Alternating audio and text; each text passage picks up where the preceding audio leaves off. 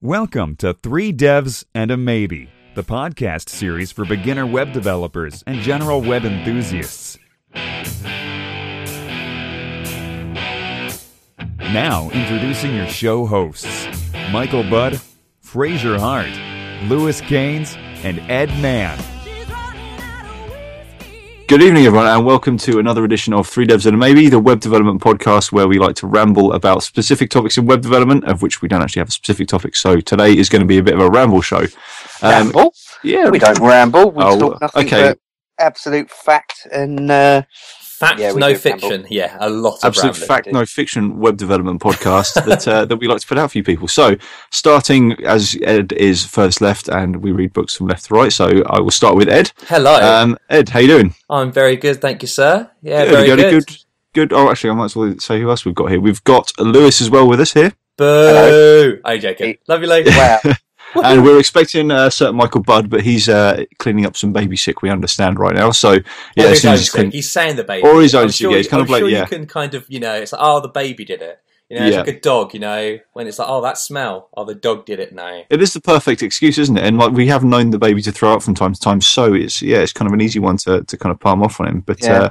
I didn't need it that day when we were down there, did I? It was a bit worse for wear that day. And seeing a baby projectile vomit over Mick, well, although it was funny. well, beautiful it was, yeah. It was a beautiful sight. It was. Yeah, it was. It didn't help my predicament at the time. Certainly. But never mind. So, Ed, have you had an interesting week?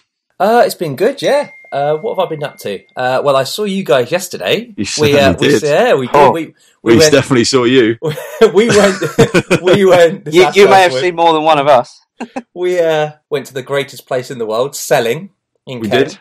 The adventure took us through a glorious, what was it? How did we get there? We went Orpington, It was a long way around, wasn't it? was Yeah, a considering weird way. as the crow flies, it's probably only 20, 10 30 minutes. miles from where we live. Yep. It was, what, a 2.5 hour train journey? Yeah. It was I think because we all went to have a little couple of drinkies, it's like, all right then, no one really wants to drive. Yep. Some wants to drink more than others. And me, Who would that pretty be? much. That may be me. And so we ended up get the train there, and oh god, the train journey there was hilarious, wasn't it? What was it? The boundaries to dating, or boundaries in dating? Oh, yeah, I forgot about our little friend there, yeah. Do we get a couple of these images tweeted out, or could that be I don't dangerous? know. Or... I'm sure I think it could be dangerous, kind of, yeah. I'm sure Ed made friends with a certain young man that was sitting opposite him on the train reading a bit of a strange book yeah, it called was unique. The Boundaries of Dating, and then he proceeded to fall asleep, and Ed was taking pictures of him while he was trying to catch flies with his mouth open. So You know it? And it was more weird that I think he was with his girlfriend at the time. Of course, I nearly announced the whole thing to the rest of the train. you did. That was a Because, lot, We will WhatsApp each other during the week, and Fraser WhatsApped literally the Chinese guy between Lou and Ed is reading. I won't say what your description of the book was, but the book was called The Boundaries of Dating, and I started to read it out, and I got as far as the word Chinese, and then I cottoned on, maybe I shouldn't be reading this out Did loud. you, or did your missus? Because I swear it was your missus who said, don't. Yeah, because No, she no. grabbed your tongue as you were saying it, so I was like, stop No. it, Lewis! No, the penny dropped, don't worry. I realised. Because Ed had put a message with all these weird symbols and stuff, and I thought it was a comment about that. I thought like Ed had done some weird kind of storyline of symbols within the message that he sent us, and No, And then I'm as not I- that as I was factual reading with it- that was as I was reading it, I got what you meant, and just about managed to save myself embarrassment. But what goes into a book, The Boundaries of Dating? well, this is it, you know. Yeah, because it looked like a bit of a girly book, didn't it? Because it had like lipstick on the front cover, but he seemed to be quite into it. So He was very into it, though he did fall asleep. But He I did. think it's probably because he was just, trying to take it all in. Does he want to know like the upper limits of what you can get away with? That's what concerned me. Yeah, So, like, yeah, is how he, can- yeah, how is he can maybe you trying to push like it? push things a bit too far? And then someone said, "Oh, hang on a second, like, no, you're going a bit too far there." Yeah. And they have to kind of push him back a little bit. But Rule number 1: don't murder them. yeah, Don't egg them. It's always good. And yeah. Hang on, maybe don't, also murder, with don't those. murder them and don't egg them. I love that. Yeah. that putting those two, There are murder others, and but egging. let's be on. It's a family show. yeah. Maybe it's like a court-appointed book as well. Like maybe the courts have kind of said to him, "You have to read this because of your past behaviour. And you've got a If you quiz- read this, you've got a then you're not going to go to questionnaire, jail." You've got a questionnaire and a survey and a quiz at the end. People watching is always good fun, though, isn't it? You always always see things that are a little bit different. No, definitely. And draw your own conclusions inevitably as well. So, beautiful people. And then obviously we had the, I'm sure I can say, the racist ticket man. We did, yeah. He was a bit of a filthy racist, that man. He was very weird, wasn't he? Yeah. Like, and it was like selling, isn't a bad place, but he seemed to want to make out that it was predominantly just filled with Romanians or fruit something. pickers was his exact word. He threw a big question. He's like, well, English people going to selling? Why are English people going to selling? It's just full of Romanian fruit pickers. And I'm like, all right, calm down. Yeah.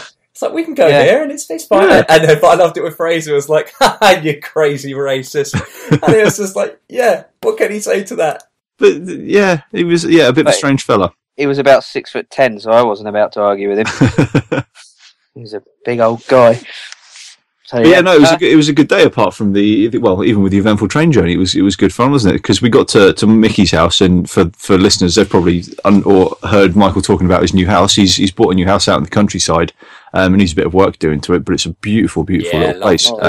So we were like basically hacksaws in hand, taking down hedges and pulling out nettles, and him and his wife and not his child, because his child wasn't there, and his mum and dad were kindly feeding us. So we had a good feed and a good amount of booze. And absolutely, I did see Mickey, gracefully leave. Whenever he started off something with us, doing stuff. Yeah, he'd disappear inside. Go and put his feet up for a little bit. Thinking, bless him, he deserves it. But I thought that's a very clever thing to do. Absolutely, yeah. But no, it was good. Yeah, we had a fire going and a barbecue. All good fun. Yeah. And you were hacking away at those hedges as if with intent, Fraser, as if you were angry at someone. I was a man possessed. Some aggression out there. Very therapeutic. So had a good old time with that. You recommend any time you want to get some anger out, go find your local bush that you want to. Or even just go and find Mickey, because he's got loads of work doing on the house. So if anyone wants to go and cut trees down for him, I'm sure he'll provide you with food. With all the requirements. You just bring the aggression. So what's been occurring with your week, Ed? What have you been up to? What have I been up to this week? I have been doing Swift stuff still on the Swift train, doing all that. I love Swift. I love iOS development. But at the same time, I kind of don't, because Xcode is buggy. Now, I don't know whether that's... Yeah, I think because Swift is still so new, and the one thing, one of the rules, there's this... I can't remember what it's called. I think it's like sub... It's not subversion, that's the thing, but it's like subtle version or something, like this versioning thing, where you have dot release. So you have a major release will break is not backwards compatible. A minor release, major release, a minor release is backwards compatible but may change things, and then just a patch. The last one is just a patch for that one release. A lot of projects now in Git, in GitHub and everything, they do this because it's very good that people can then see, okay, if it's a major release, I can't, this is going to break my code. If it's a minor release, it shouldn't break my code, and if it's a patch, it definitely shouldn't. The issue is that with Swift, in a dot release and in a minor release, they've broken a lot of things. So 1.0 came out with Xcode 6 and the whole shebang when iPhone 6 came out, and it's like, oh yeah, this is great. And then eventually, probably 2 months later now, they've released 1.1, which breaks a couple of things. And kind of crazy. And it really is a young language. I mean, going Swift is good because it's so much nicer than Objective-C, but it certainly is, there's growing pains. And a lot of things like refactoring tools in Xcode don't work with Swift, which is a bit brutal. And obviously all the examples and stuff are with Xcode. Not Xcode, with Objective-C, sorry. Yeah. And I don't know if you guys have looked at Objective-C before. It's a tasty language. It's very small talk looking. And it looks weird, that why it looks, and it's very much like message passing forefront, which is cool. But also there's bits and bobs where you're just like, the way it does anonymous functions is looking funky. And so I know there still actually is quite a backlash over Swift from diehard Objective-C people, because they're just thinking, oh, why couldn't we just do, Objective-C, and Objective-C could have, just update Objective-C instead of having to make a whole brand new language called Swift. That's right. You can kind of understand where not where they come from, because it's not a reasonable point of view, but you can kind of see why they're reacting in that way, because obviously this thing they've trained for years to kind of become proficient at and to get really good at. All of a sudden they're a bit kind of scared, oh hang on, my skill's now going to be obsolete because there's this new thing, so am I now going to have to down tools and then start again. Whereas now I'm maybe a master at doing this, am I now going to have to down tools and kind of learn the new thing to become a master again? Absolutely. I mean, but then this is what is in our trade, though, isn't it? I mean, we have this with like ASP, Cask SP with PHP coming, and all these languages that come out and everything. And I think the pros of Swift are it makes development a lot quicker, but also, it is still such a baby language. Well, not baby language, but very immature language that people are still trying to find the ropes and what they actually want to do with it. Yeah. And I think the language itself is still trying to find out where it wants to go. But building stuff for iOS is awesome. Another thing actually with iOS is, all the screen sizes and everything now. Mm-hmm. So we've kind of gone the Android way where we have got quite a few screen sizes. One of the beautiful things when the iPhone came out, the original iPhone came out, was it was just this boom, this is one device, you develop for that one device, you're done. Yeah. I think it's like 320 by 280 or something. Awesome. But now, obviously, we have these expanding devices where we have all of the iPhone range, all of the iPad range, and they're all very varying resolutions and varying sizes. So the idea is to build really responsive. It's kind of taken a lot from the responsive web stuff, where you're building responsive designs using like auto layout in iOS development, Xcode development, which is awesome, but it's very confusing. Like the maths behind it that you have to think of how it scales, and you're not.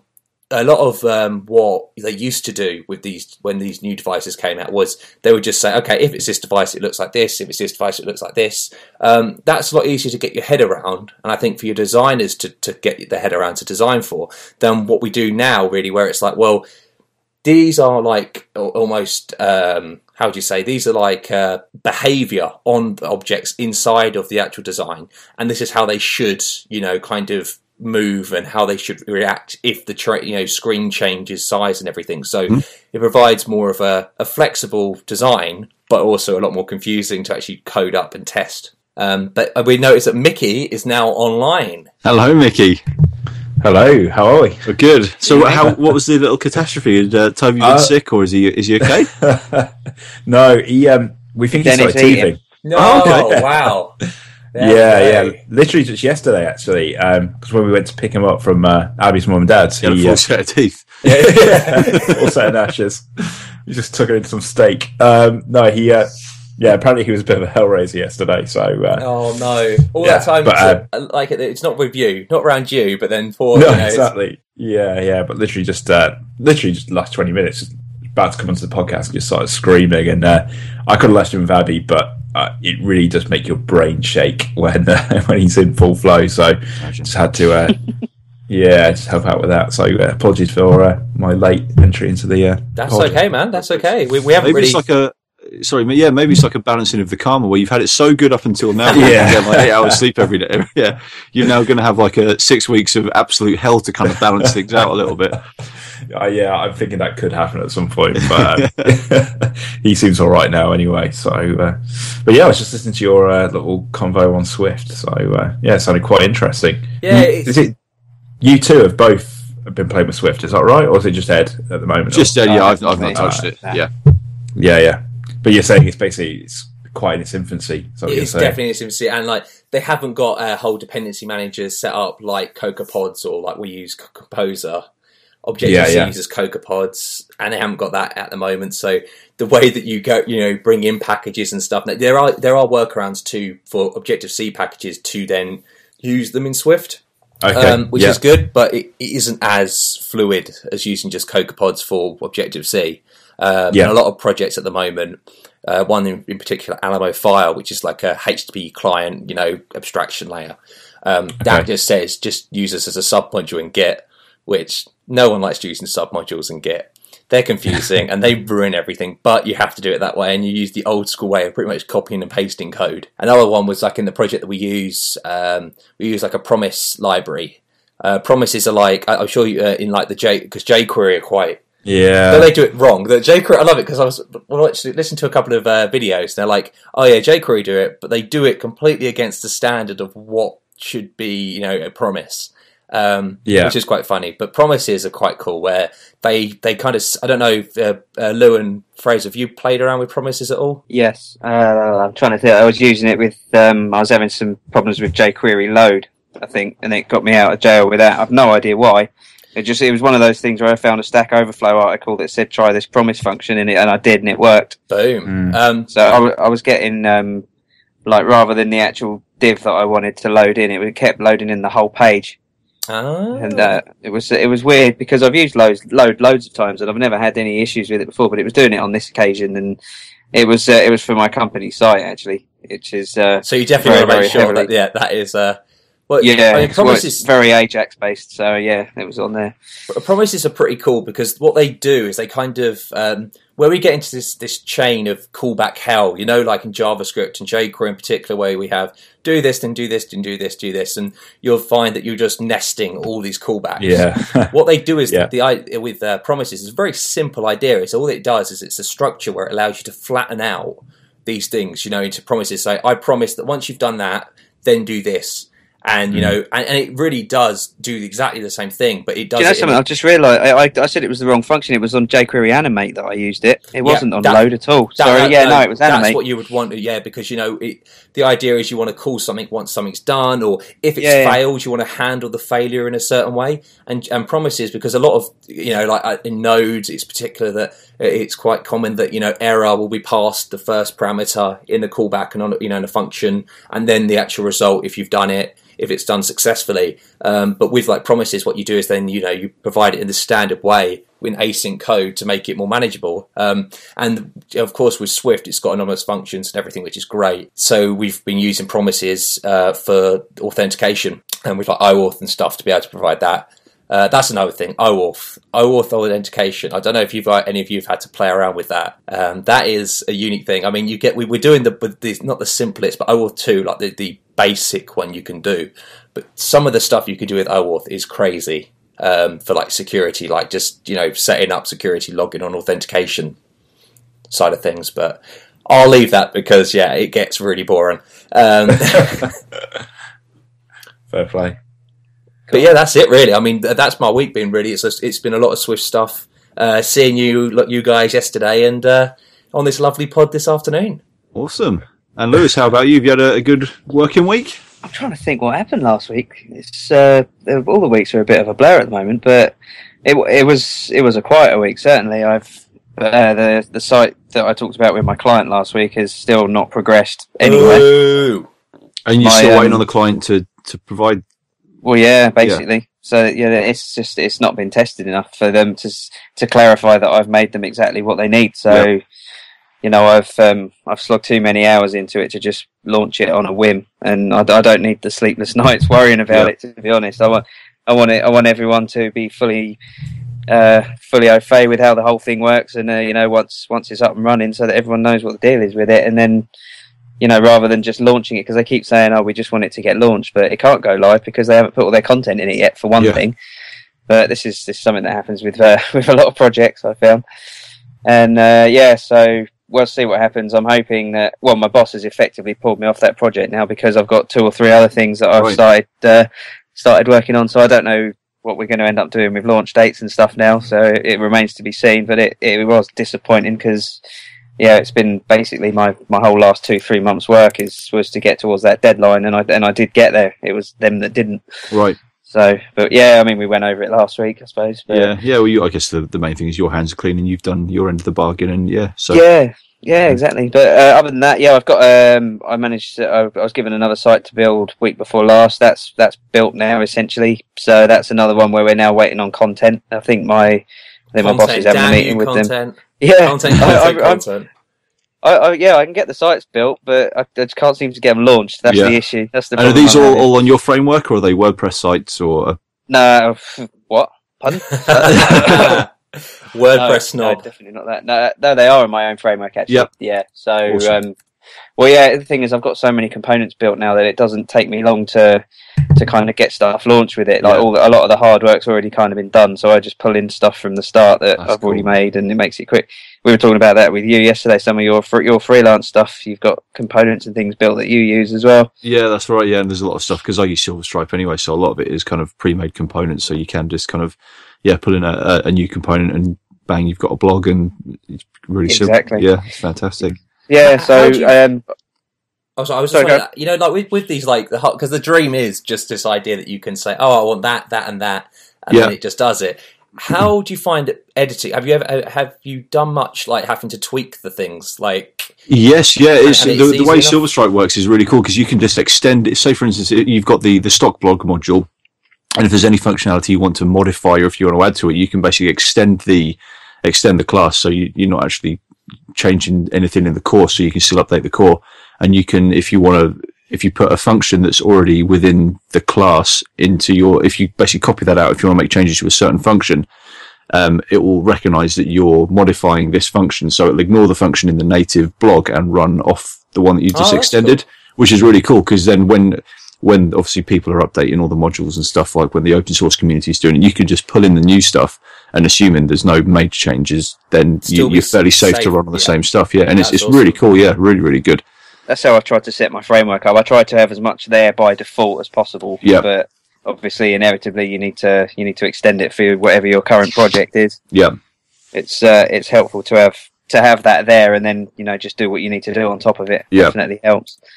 So yeah, I've also started another site now, which I'm literally only building the homepage at the moment. But this is my first dabble at making a responsive site. Oh, so cool! What designs do you have, like from the designer? Is it fixed layouts? Yeah, you probably just have the fixed layout, and then you have to go from there off your own back, make it sort of look similar.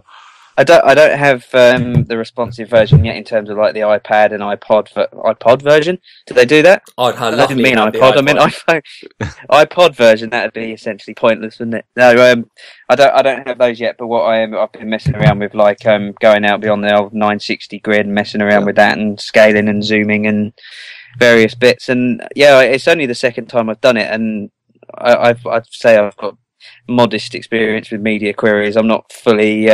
I'm probably not utilising them the best way possible at the moment, but I found an interesting thing today, which I might have a look at for it. Which it's called Jeet.gs. Jeet, as in J-E-E-T. Yeah, J-E-E-T.gs, because I'm on Tux Plus, and there's a tutorial series that on this, and it's all about this guy that's made this responsive grid design. Right. I was talking to you about it yesterday, Fraser, because you like all the front end stuff. Oh, I do.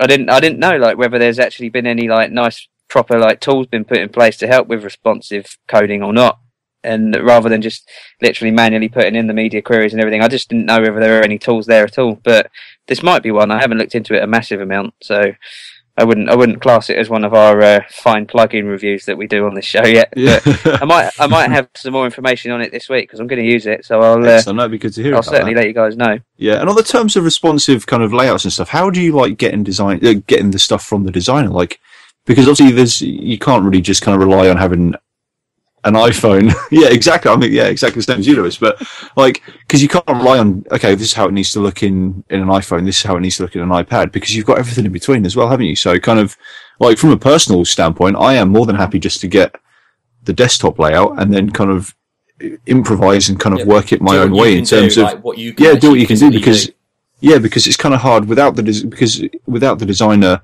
knowing what is possible to the T and being like a front end dev themselves, essentially. Like they inevitably don't know what's possible and stuff. And I think quite often you can get, if I get a design from a designer where I've got a desktop version and an iPad version and an iPhone version, say, ignoring all the Android devices and all the other sizes of the iOS devices, it can be quite painful sometimes, because they've positioned stuff.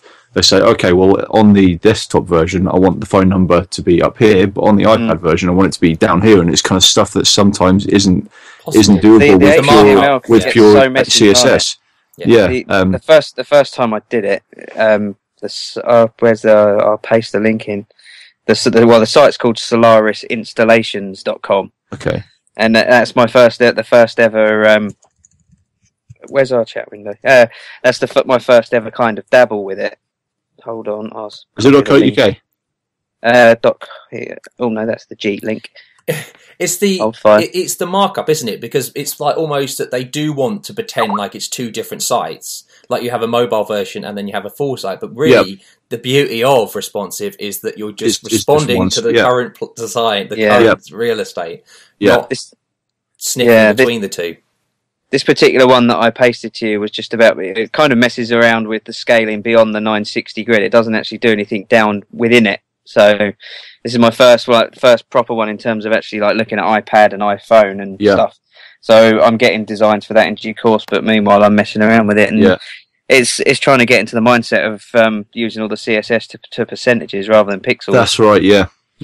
And like, as a general, what I tend to do, I'll build it to a full desktop width or whatever is on the design, so that you get given by the designer, and then just kind of reduce the window. And then when you get to a certain point, you have to work exclusively in percentages, and then where you've got grids with 3 elements, then obviously you 33% those. And then when it starts looking a little bit too squashed, you say, okay, well at this point in time, if this is like 800 pixels or 700 pixels, then these things go from being 33% wide to being 50% wide, so you only get 2 next to each other. And then when you go down even further, okay, well they've got to be 100% wide, and it's kind of that's generally how I work it. And if there's stuff that won't work on mobiles and won't work on desktops, that's not kind of, what's the word I'm looking for, not important to the site content, so it's not actual main content and it's not main functionality. Like if it's kind of like why don't you click here and come and see our Twitter feed and stuff like that. If something like that won't fit into the design, unless it's specifically an important thing they want to keep in there, I'll just stick a class on there, mobile hide, and then when it comes down to 480, then it kicks into that mobile hide class and it's gone. This is the weird thing, because I don't know if you guys saw, I follow the Guardian tech team on Twitter, and they're pretty cool because they use like Scala and stuff, and they're quite into producing good content. They've just open sourced the Guardian website as well, haven't they? Have they really? I say open source, they put it up on GitHub, Oh wow, that's pretty cool. But like, is it a PHP site? No, it's Scala. Not. It's Scala, yeah. Oh, it's Scala. Yeah, so I don't understand any of it. That's a holiday resort in Greece that I went to. so they sounds nicer than the language. Kefalonia. So they shipped on their I think it's got the Guardian American website like a responsive design now. Yep. And they looked at and they showed us all these graphs and everything. They posted them on Twitter showing like pretty much half of the web load resource usage. So they were able to like halve the amount going down the pipe to each request. Yep.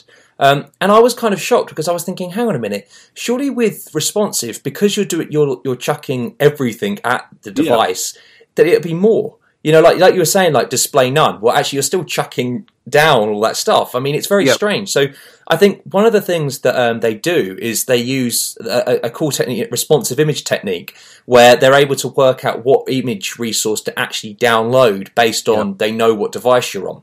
So they know, okay, if you're on this device, this width, I'm going to send you this version of the image. And they probably have like 4 different, compression rates of different images, and maybe of different types, like, because like a WebM, you're using Google Chrome, cool, I can give you the WebM version, which is a lot quicker. So that's kind of how I feel that they may have done it. But it's really strange to think that actually responsive design can actually lower the page load size as well as, so you get the best of both worlds. You get responsive design and lower page loads. Yep. Do you guys use a front-end CSS framework, like, as standard? I mean, obviously we all use bits and bobs of Twitter Bootstrap. I think it's just I never use Bootstrap. I use Bootstrap. No, I'll start a new site with HTML5 boilerplate, and that obviously picks in, I can't even remember what it is because it's just straight out of HTML5 boilerplate, but it's like the resets and the... Yeah. And what's the other? Do you use the normalizer on it and stuff? Do you use the normalized CSS reset? Or do you use like Eric Mayer's? Because there's that whole two camps, isn't there? Of do you reset the thing, or do you just normalize it and just not nuke the whole page? I think HTML5 boilerplate, I believe it normalizes either resets and then normalizes, or normalizes and then resets, whichever is. Yeah, I guess it'll be normalized and reset.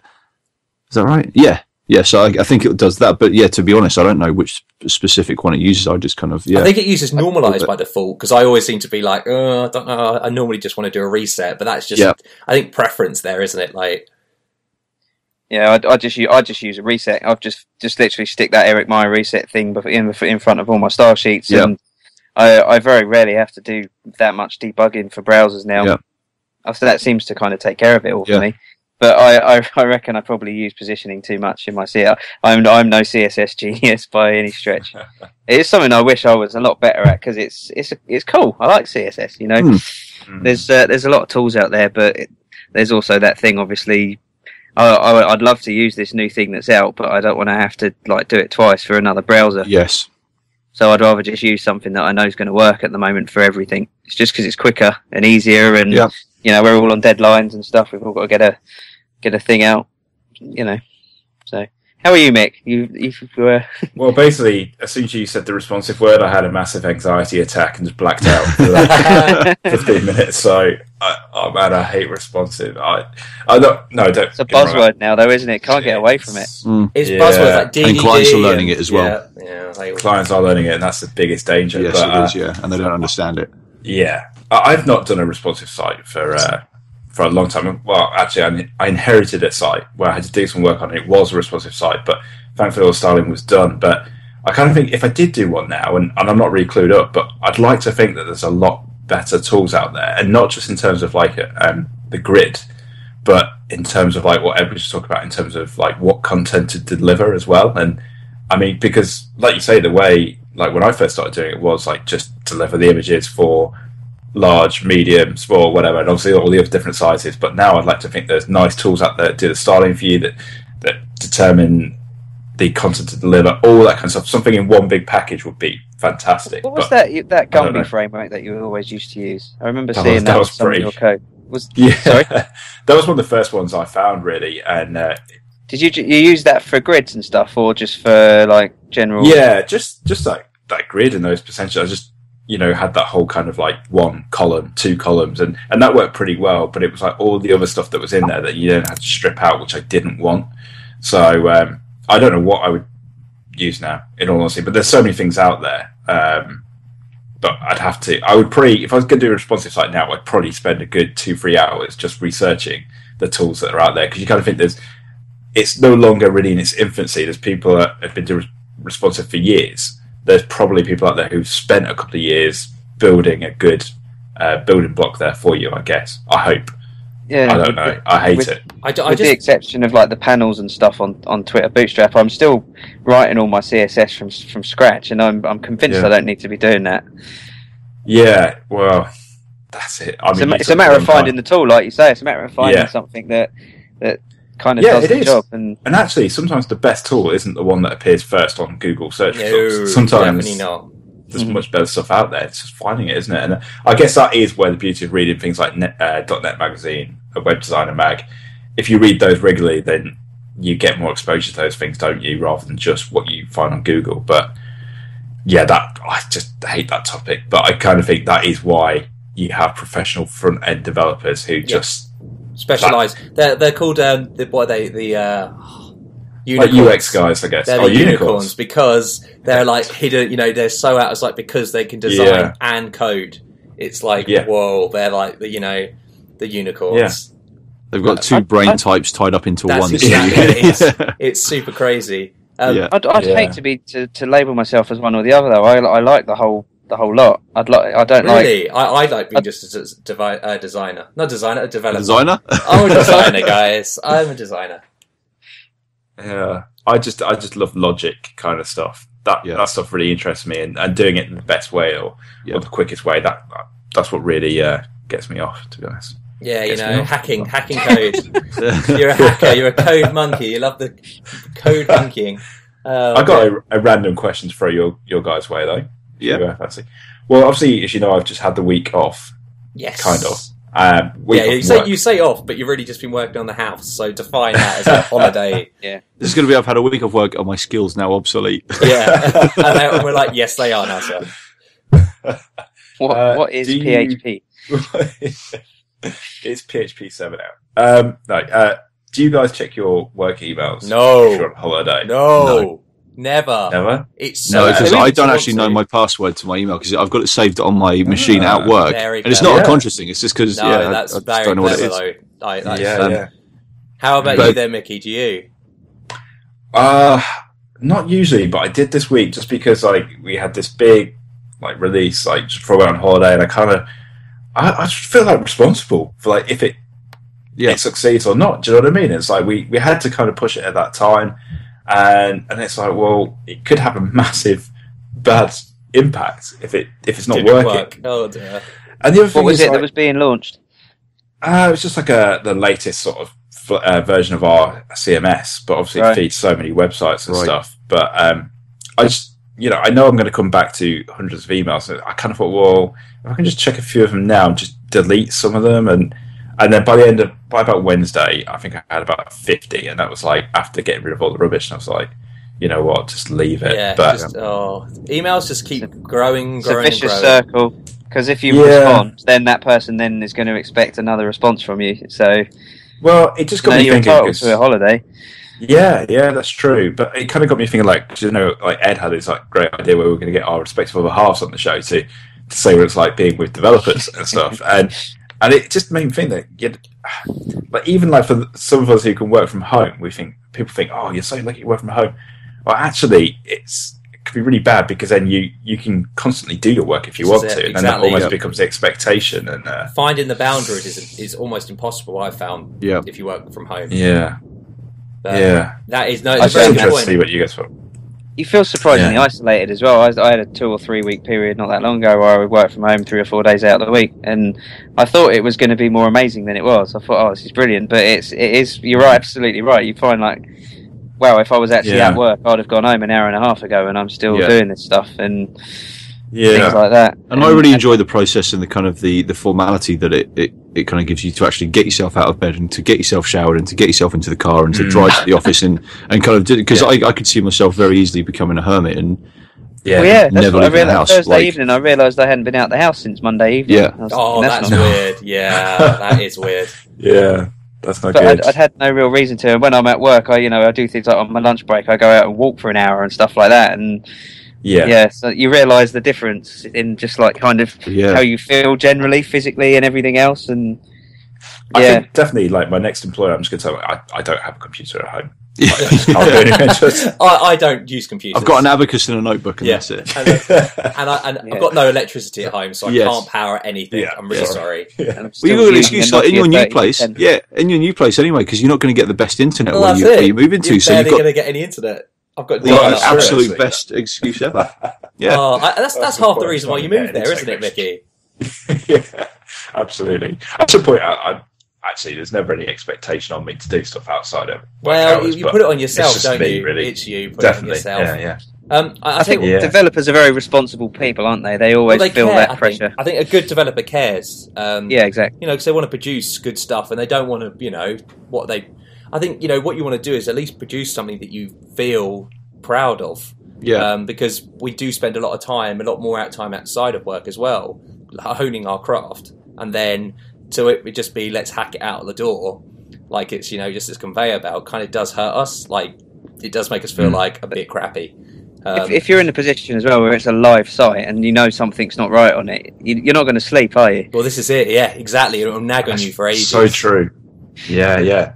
And I guess the kind of developers who can do that, they're not going to get jobs, or if they do get jobs, they do. I mean, this is the thing. Different mindsets as well, isn't it? I think it's certain people care. Yeah. I think I find a lot more people. A lot of developers are of the nature similar to us, where we care enough to want to do things, and like, I'll finish that at the weekend, or I'll read that up at the weekend because I want to make sure I'm knowing the latest and greatest, and I want to do the greatest thing I can. Yeah. I've found actually. I put it in the Skype chat, and I put it in the show notes. Is the picture element in HTML5? So it appears actually that these remove the need to use like JavaScript and CSS hacks, and allows you to supply like different using media queries, different like different images. Yep. And different, you specify different source sets, don't you, for different? Yeah, that's it. Yeah, and it's crazy, and you can do it with different like DPIs. So you can set like the iPhone 4 and the iPhone 5 and the iPhone 6 have different DPIs. You can set like this is the 2 times image, this is the 1 times image. Yeah, this is the 3 times image, and it seems pretty amazing. Like, what's the browser support on that? Because is IE 10 does that support it? Because I know that. Well, it says that it's currently available in Chrome 38. Which shows you how quick Chrome versions are going up. But I don't think it's available in anything else. I don't know whether there may be like there may be polyfills and stuff for different browsers, but it is cool that this is the way it's going. That this is what I love the demo. of the cat. Yeah. Yeah. Oh dear. Yeah. But it's Easily, just please. it's just cool though, like being able to really take advantage of it. And Yeah. But what it does show you though is that very much in its infancy, isn't it? And It is, yeah. all this stuff is very much kind of like, okay, well, when can we properly use it? Because even though we're getting these examples, it's cool to read a blog post about it. But then when you think, actually, I'm not legitimately only going to be able to use this probably in 2 or 3 years' time, it does put a downer on it. This is what I meant earlier. Yeah, I'm looking at caniuse.com for it, and it's IE11 doesn't support it. Firefox. That's an awesome website. It's really cool, yeah. Caniuse.com, and it's basically all the new elements and stuff. So yeah, Firefox, by the looks of things, has no plans to support it. Opera's latest version currently supports it. Chrome for Android currently supports it, and iOS for Safari doesn't. Safari doesn't, Wow. and yeah. But have you heard of the next week or midweek? So by the time people listen to this, it's probably already going to be out. But Mozilla are bringing out a browser aimed at developers. Really? Oh, really? Yes, they are. I'm intrigued. They've not kind of released exactly what's going to be so special about it, but there was a video that came out that they released, and it was basically like it was just like explosions and with that horrible phrase that I think that We're going it to was on change. the front page It's of web. coming. It was but it was like the browser built by developers for developers, which is the most stupid comment in the world because like who else is going to build? Is it? No, who else is going to build a browser anyway? Like if you got like it's the marketing tomorrow. guys building a browser for developers, like It's tomorrow that it's going to be. That's crazy. yeah. But yeah, they've not kind of said what's going to be so special about it at all. It's just kind of we've got this browser coming out for Okay. developers, but I'm keen to check it out because I do enjoy Firefox and Can you literally make a website live as you're actually doing it without like refreshing, or are you I don't writing know. live code and not? that would be cool if it had live refresh on there somehow. Yeah. But yeah, and like hopefully it's not just going to be like a version of Firefox that comes pre-shipped with Firebug. Well, this is it. I mean, that's the thing, isn't it? They could legit just go down that route of like, here is Firefox bundled with a couple of extensions. And Yeah. this is going to change your world. Yeah. But no, I'm really looking forward to seeing what that's actually going to entail anyway, so I'll be checking that. Is it, you say it was tomorrow that it's coming out? On the 10th. It's the 10th anniversary of Firefox as well. Oh, that's quite interesting. Oh, Are this you guys love to go still back to Firefox. you developing Firefox? Do you? I'm trying to switch over to Chrome, just because I do enjoy Firefox, but I don't know. Yeah, I prefer the user experience on Chrome, and I'm just I think the developer tools are a bit more powerful on Chrome, so I'm just trying to get a bit of a. The big thing The that I didn't. extensions are good. There's a lot of good extensions to things. The like one that. thing that I didn't like on Chrome in terms of development is like when you're on Firefox and you can right-click View Image Info and you get the dimensions of an image. That is still missing from Chrome, but I'm kind of learning to live without that because you can inspect an image and then you can mouse over and it'll give you the dimensions on there anyway. But it was just a different way of looking It's funny at it. how those little things are the things that actually draw you back from changing. Like this tiny little feature will make it such a big thing to actually, okay, now I can change and I want, because you use these in your day-to-day development life. Yeah. Yeah, and it's just kind of like trying to learn the new process or learning a different way of doing something, which is just as powerful and just as convenient, but it's just not what I used to at the It's time. not so- what you used to. Yeah. That No, I'll I think definitely try that. I like Chrome because it supports the most stuff. I think I don't know if that's definitely I think accurate, it- but I it's think just, it's just very find it much- less stressful yeah, when it's- developing because you just know that immediately something's going to work when you put it in there, and then you might have to look at other things later on, Yeah. but you can just kind of get on with it. And I guess Chrome another kind of- benefit as well of developing in Chrome is the fact that the Chrome is the biggest browser out there now, isn't it? So if it's working Well, in that's it. Chrome, I mean, then what are the browser percentages? Let me have a look, like latest percentages, because we all use Chrome, and The worrying thing on there, I think last time I checked, was how high IE8 still was. is that right? Yeah. That seems it's hard to get definitive stats as well, isn't it? Because I guess the only stats that you are available are to the website who is farming those stats, because I guess there's no central organisation that knows definitively who's using what, and I guess it's just big traffic websites. So if you look at like MSN.com, obviously everyone's going to be using IE because nobody goes on MSN.com apart from people that have got IE with default homepage. That's exactly it. I was going to say because it's the ones who Do you guys slap those banners on the IE8 browsers that are old, the ones that say you should upgrade? I leave in HTML5 boilerplate. They've got like the standard, like your browser's out of date. Click here to. So I'll leave that in place. It's there, is it? It is, yeah. I won't remove that, but I don't know if it does any good because I got sent a screenshot the other day from a client, and it had that in the bottom corner, and so they obviously didn't give a monkeys about it. So yeah, you can only try. While Ed's looking for that, I did just find there's a polyfill for that picture thing. Yeah, that's really. It looks really awesome. Picture fill. Yeah, I don't know what it falls back to, like what the method of doing that is, though. I'm guessing on the fallback it is still loading all images and then just picking one or something. Mm-hmm. I don't know. I'd have to have a look at it, but yeah, I'll put it. Here's the thing that we're messing around with it the other day, and the answer's probably out there. I didn't quite get to it yet, but can you set a responsive height on a div? Yes, you can. Without obviously specify, like with obviously if it's an image and you set it to 100%, as you resize the browser, it goes with it. Is there a way of doing that with? No, but yeah, a way I'll kind of fake that. So you want to keep the ratio. So when it gets smaller in height as well. The div, is that correct? So you say you've got like a fixed. Either way, yeah. So so when you compress the width of the thing, it does that as well to the image. Is that right? Yeah, exactly. Yeah, but with divs. Though, yeah, I'll kind of fake that by just putting a transparent GIF in there of the ratio that you want it to be. So if you've got like a 3x2 and you want it to kind of scale accordingly, then I'll do it that way. But I'm not sure if there's a clean way of doing it. You could probably do it with JavaScript, but I try and do as much as I can with CSS without having to use JavaScript. Yeah. I don't know if that's factual, but to me it just seems the best practice. It's just a cleaner way of doing it, and it's using less resource and what have you anyway. And obviously the microscopic percentage of people that don't have JavaScript enabled for some. Do those people exist? They do exist. Yeah, they do exist. Yeah. They really crazy people. Before I knew that much about computers, I always thought that JavaScript was the reason that my browser broke. So maybe there are people. We always used to get this pop up saying, "Oh, a JavaScript extension has stopped responding." What is this blooming JavaScript thing that keeps breaking? But do you remember, like back in the earlier IE days as well, if there was a JavaScript error, like that was it. Like you couldn't access the website. It was like, do you want to debug this error? So why would a user want to debug a JavaScript error? Like, no, they absolutely don't. And then you'd have to refresh the page and then try and press escape to stop it before it loaded that bit. And but luckily those are no longer the days. Have you ever found a weird browser bug? I found a browser bug with Uploadify. I don't know if you've ever used that.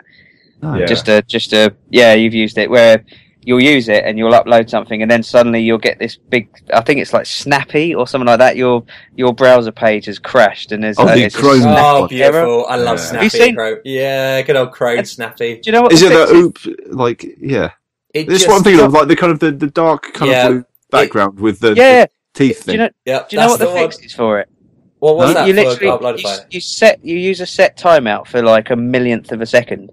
Oh, really? And it does it. It stops it from going crazy. I found an article that said that, and it fixed it straight away. Really? Because I was getting so annoyed. I was like, every single time I refreshed the page, it was crashing and going to this thing. We don't get that. Ridiculous. The engines have got quite good now, where we don't get it as much. But it is funny when. And another nice thing, actually, I suppose, is that tabs. One of the nice things Chrome did bring was tabs. Each tab is its own process. So if that dies, the whole browser doesn't die. Because we're so used to tabs now. So at least we can still use other tabs. Because that was the whole thing when tabs started becoming a big thing, where we'd have a load of tabs open and one page would be badly scripted or something, kill the browser, and all the tabs would go. And you're like, no, because I don't know. I mean, I'm trying to get better at doing like bookmarks, and I use Delicious still. I'm probably the only one who uses Delicious. Do you really? Still. I'm still use Delicious. I still love it. What is that? Delicious. So it's like a bookmark manager. Do you need one? Well, it's quite cool because I add them all in there, and then I've got I've been out. Then I'm able to, when I'm at work or when I'm on my Mac, my MacBook, or when I'm on my iMac or whatever, I'm able to just go, okay, or when I'm on my phone even, it's just like, oh, well, I remember that link. But then you can just sign into Chrome and you've got that there anyway. Yeah, because even on Android, I suppose because you can get Chrome on iOS as well, can't you? So I'm sure I never actually did that. I still use Safari on that, which is a really weird one because Safari on the Mac I've never bothered even trying to use. Yeah. And I don't even know why. I mean, that's the bad thing. I think there's like a psychological thing where you just go to Chrome now. I just go for Chrome all the time. Did you find those stats, Ed? I did, right, but everyone's going to hate me. It's the stats are from the w3schools.com browser stats. Yeah, so that's going to be every time we mention it's that, actually we get pretty abuse good from someone. because it's like September, 59% or 59.6% of users to the site were using Chrome. Yeah, that kind of Which makes is sense. pretty. Where does Opera come out? Does anyone use Opera? Hello. No, I don't see the point. Is that in Opera Mr. Man? whatsoever. That is my dad. He's just looking around. Hi, Ed's dad. Mr. Man, I've got all your books. He couldn't hear that. I've got headphones on. Terrible joke. But yeah, I don't see a point for Opera existing, to be honest with you, because it doesn't. It's not like. I'll tell you what. Let's Google that. Why does Opera exist? Because there are people out there that swear by it. Like, the guy who's the iOS dev where I work, like, he won't use another browser. He's like, "Oh, Opera's great." I'm like, "Well, what's the point?" Like Chrome has got all the features and more, and is quicker, and it looks nicer. So there's no reason that anyone on earth should ever be using Opera. Like, it's lovely that people are out there kind of want to be different. This new browser and want to be different, and I think it's awesome that people are making it. But in my mind, there is not a single reason. And if any listeners out there would like to put me right, I'll be open minded. If you can give me a genuine reason why anyone would want to use Opera, I've got a then confession. tell me, and I will happily test drive it for a week. But until then, I'm not going to bother. And any time I found a browser discrepancy within Opera, I've just kind of gone, nah. Probably not going to be an issue. Yeah. These people don't matter. They're not real human beings. The people. Do you actually test in Opera? Because No. I used to Out of habit, I just don't even bother. Firefox, Opera, Chrome, Internet Explorer, just because it's another. I mean, there are others as well, but I What we just should do, we should all download it and use it for a week. and would be like the most traffic that site's had in a year. Yeah. I'm sure that there are There's lovely. like 4 people. Yeah, they're gonna be getting the cakes. That's like 4 people using our browser this week, and then Right, we'll be like, "Oh, they've gone." I'm going to do it, and then You're going to do it. Oh, well, to be honest, Yeah. I'm looking at their Wikipedia page, and they said Opera was one of the first browsers to support cascading style sheets. Oh, good for them. So not the first, Wow. but one of the first. 15 years ago. That's 50. I know exactly. But it's funny actually there are because some people that are so loyal and It's actually- remember that Yeah. day how The amazing it was that the they thing is- daren't go elsewhere. the thing that's funny with it is it does use the what is it? It uses the WebKit engine now, doesn't it? Yeah, because Chrome's branched away from that, haven't they? Well, Chrome, yeah. So Chrome are now using. Is it Blink? Well, Google, yeah, but then it should be. I'll confirm it will be follow Google and Opera is going to be implementing Blink as well. Not as well as Chrome. It's crazy. This is crazy. So it's literally just a copy now of. We've Chrome. become a lot more opinionated in our podcast. Well, Yeah, we have, haven't and I think that's We- fine. we- Yeah. The first. I don't know. We must be nearly up at 50 now. Now, let me check the stats because I think this is like 49. This will be But this also, will be 49. Oh wow, we've got the 50th episode coming up soon, guys. Do you know what? I think I've been on maybe the last 3, and we haven't actually acknowledged that we've gone past our year anniversary. No, we haven't. That was supposed to be like Wow. a big show that, for whatever. I think we were all busy and ill and stuff. We just Yeah, didn't happen sure. that week. We didn't have the big anniversary show, but yeah, well done, guys. Well, I think Congratulations. 50. I think 50 episodes should probably do it. I don't think I think we could do it on episodes because 50 episodes. So where are is we at now then? 49. This will be, and then This 50. is it. Oh wow! So Okay. I think 50 episodes is going to be a big time, and you still So haven't bought a T-shirt, Lou. All right, Oh, I will really? sort this out. But I think we need pictures. to. I think we really need to open the floor out then to the people. We get a lot of feedback, and there are really nice people that listen to this show. It's a big one for us. The next one, what should we make? Let's just do a special one. What could we do for the big We could 50? make music. Make music. Make Really? audio love. Yeah. I have found actually one link quickly. This looks pretty cool. Back in the days when I actually had to use Windows full time at a certain workplace, it was Where was that? it was a bit annoying having to use the Windows command line, and you could use like Cygwin and stuff like that, but that's quite bloated and a bit overkill. For what you could use is just something like GAL, and GAL is literally a compiled version of a lot of Unix resources like ls.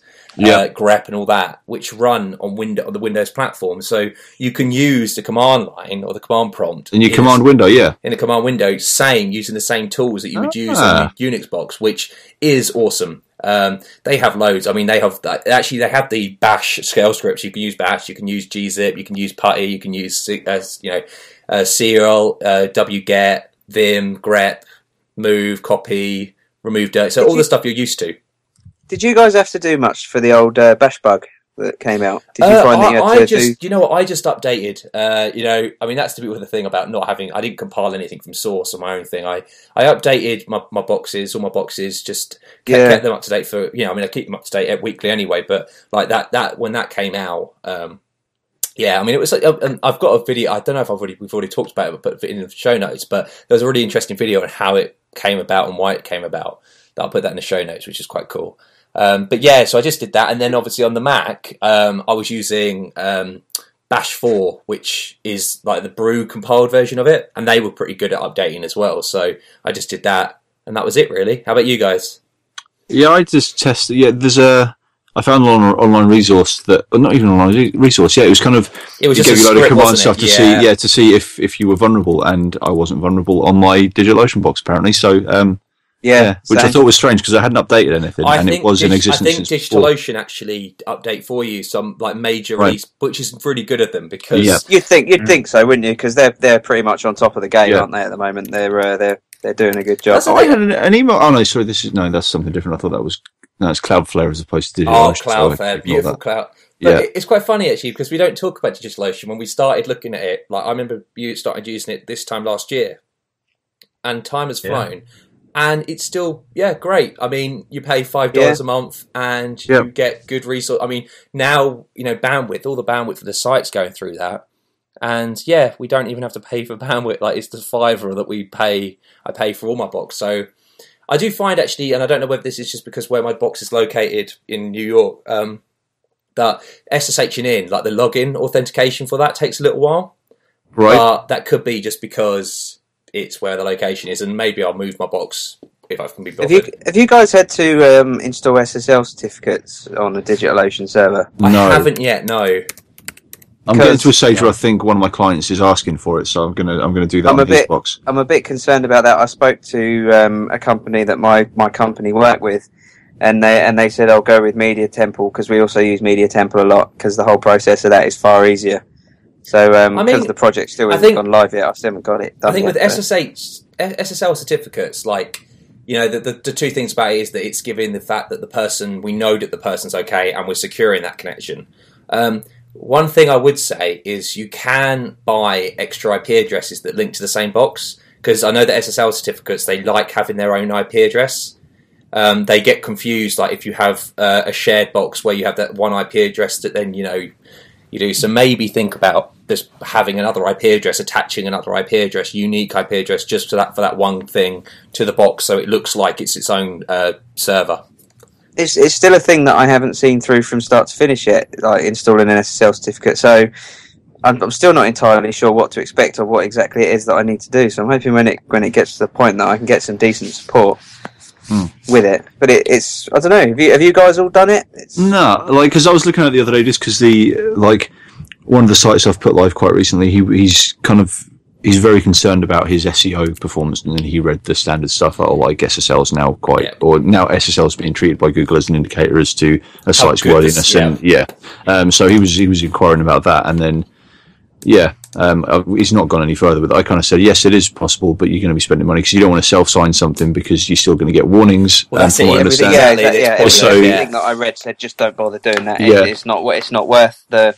It's just not worthwhile. Yeah, so I basically said to him, for the sake of however much it's going to cost you to buy an SSL once a year and pay for me to install it for you, you're probably best off spending that money elsewhere or spending that time elsewhere, because there are many other things that you can do that can help. So was he only doing it just for the SEO boost then? That's right. Yeah, I mean we're selling stuff on there, but it's not taking payment on our site. It's taking payment on PayPal, so it's not important, and it doesn't, from a security standpoint, it doesn't need it, but he just wants it because of the SEO benefits, which is understandable. But I kind of suggested to him, look, the time and the money that you'd spend on this, you're best off spending on traditional marketing to get your business out there. That's it. To be honest, in the short term, and if you do need an extra push in a year's time or something, then we'll look at it then. But I said I'm happy to do it for you, but this is what I recommend, and use your money elsewhere. It's a bit disappointing. Not disappointing, but Stripe's obviously a very good API, and they're still saying, use SSL as well. And I was kind of thinking, they seem to think you need it on top, and I suppose it doesn't ever hurt to have it. No, not at all. But I was kind of hoping that it would all be hand. Sorry, Mike. Got to really, haven't you? That's a problem because you're actually taking the details on your site rather than. Oh, did you do that with Stripe? Yeah, you do. You do. Oh, okay. You will submit. Well, you will submit the form. The page will actually be unencrypted, which can be kind of scary because I could then say like, Lou, if I was like in the middle of you in the connection, I could then actually rewrite the page with your code on, make it so it's key logging all the stuff that you're doing. So all the information that they type in, I could actually get access to. It's fiddly, isn't it? Which is the annoying thing, which is the pain, because you want to provide that integrated experience with online payment systems, but you don't want to have to deal with the problems of actually handling these payment details. And like SSL, having that encrypting it, then making sure that they can't actually modify the payload is good, but it can be a bit of a pain. And also, I mean, it's a lot of money, and it's more CPU power, processing power on the box and stuff. But I think, I think the thing is like and more communication. If you're not, obviously, because I listen to this and it's like, I'm wanting to have a look at like self-signing, which is actually pointless because the whole point of it is that you have someone like VeriSign. Well, this is it. I mean, it does one of the two jobs, doesn't it? Where it encrypts the thing, which is good because say like I know for certain that this is my box, and then I'm doing this encrypt thing. You can't now read what I'm doing to the box, but it doesn't do the fact of I know that this is the person that I'm actually wanting to talk to. Reputable. This is the person I'm actually talking to. But it is fiddly, and I haven't done it since I've moved over to DigitalOcean. Because I haven't got anything that really justifies it. Not michaelbud.org. Michaelbud.org. I'm still working on that buy me a beer script or whatever that people put on their sites. But when I get that done, then maybe. But did you ever get your redesign done? No, he didn't. I'm just looking now. Has he got the spinny logo still? No, it doesn't spin anymore. Oh. Did you have a marquee on it once? He's still got it. I've actually got Marky on there now. Yeah, messing around with some John Mayer riff.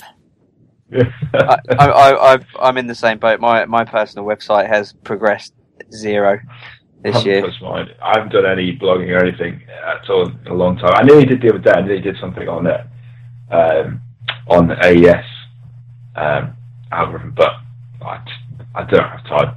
I'm probably not going to blog for another good 6 months, as I wouldn't have thought. So I don't think it's essential, is it, to have just because I am a developer, it doesn't mean I need to have my own website. I think it's nice to have. It'd be ideal, but it's a project in itself, and it's it's not something you want to do half-heartedly. No, I started having a few questions from like the Discuss forums and stuff, and it's like I started helping out a guy who started doing one of my blog items on there. He started trying to use it and stuff, and he's like got stuck, and I was like, okay, I started trying to help him. I'm like, well, I'm not getting paid for it. I'm doing it out of the goodness of my heart. And I just got a bit fiddly, and I've had a few recently. I just haven't got a chance to reply to them. To be honest with you. Well, did I tell you about a year ago? I had some guy actually phone me.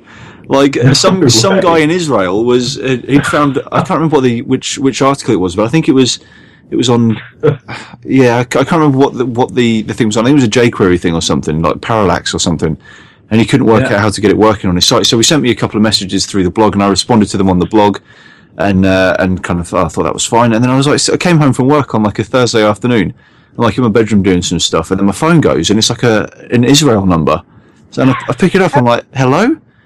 And then like nothing. It's like, hi, this is like da da da, and I was like, sorry, I don't recognise your name. He's like, yeah, I posted on your blog. You didn't respond to my latest message, and it's quite important. Could you help me? And I was like, I didn't want to be a dick to him, but I was like, I'm sort of in the middle of something at the moment. How did he get your number? Because I had it. I don't know if I still have it actually. Oh, I you should put probably it take on that your off. site? On my kind of my business card site, it's not on there anymore. No, it is on there.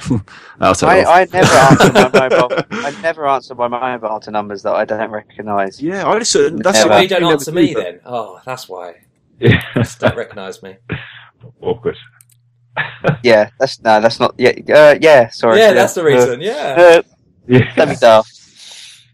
Can I ask a quick question? Actually, you guys have all upgraded to Yosemite, right? Yes. Yep. To what? Did it? Yosemite. The latest. No, I haven't actually. Okay. I just haven't had the time to yet. It's pretty. For you that have, like, do you Is think it- from is the it called opened up Yosemite? Photoshop? thought it was Yosemite, but no. Oh, it's Yosemite, but I called it accidentally Yosemite, Yosemite as well. I'm like, Yosemite. Yeah, I tried to open Photoshop, but it wouldn't open. It's like because I had to download some patch to. It's like some sort of Java legacy thing. Oh, yes, I've had to do this as well with PHP Storm, that you need to use the Java SE6, and it's a Mac patch. Really weird. Like, that's a bit of a fail, isn't it? But bye, Ed. Did you not have that, Fraser? No, I didn't have that. It worked. Yeah, it worked fine straight away. Yeah, I did have an issue with, I think it was Git. It had to reinstall Git because it got rid of that. So yeah, apart from that, it's no issues whatsoever. I had the luxury of reading a few tweets and messages and stuff about things that weren't working properly. So I was just like, maybe I won't bother. I love Yosemite. It's good. Yeah. Yeah, I mean. So you recommend that I do it then? I do recommend. I love it. I think do a full install though. You know, like I think because I just did an upgrade. And I'm pretty sure my Mac's running a little bit slower than it was, to be honest with you.